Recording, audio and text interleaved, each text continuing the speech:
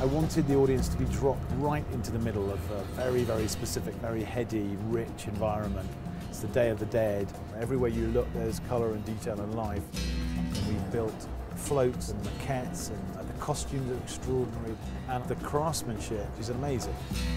We went to Mexico and found amazing people there. It is their culture, so they had to teach me. I told them, please do it your way. And they worked for 6 months, but the results are breathtaking. Each jacket was created per person, the dresses.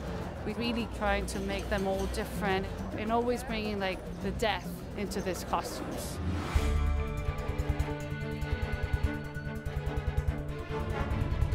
We have 1,500 extras, which is quite unique now to do that in costume. With CGI these days, you do no more than 5 or 6. So the trick is to do that fast, and there's a minimum amount of time to get anybody ready. We did it this morning in 75 minutes for 1,500. That's 20 a minute. I mean, that's some going. I think the sheer number is quite daunting. It's a hell of a lot to get out. But the creative freedom in this has been amazing, fantastic, because who wouldn't want to do Day of the Dead? So to have it captured in a Bond film in an iconic opening scene is fantastic. Everyone has been really helpful. The whole community has been amazing, and very honored to have the opening of James Bond film in Mexico, so we're really excited to see the results. I couldn't be happier. It's the most incredible setup here. And the quality of work is amazing.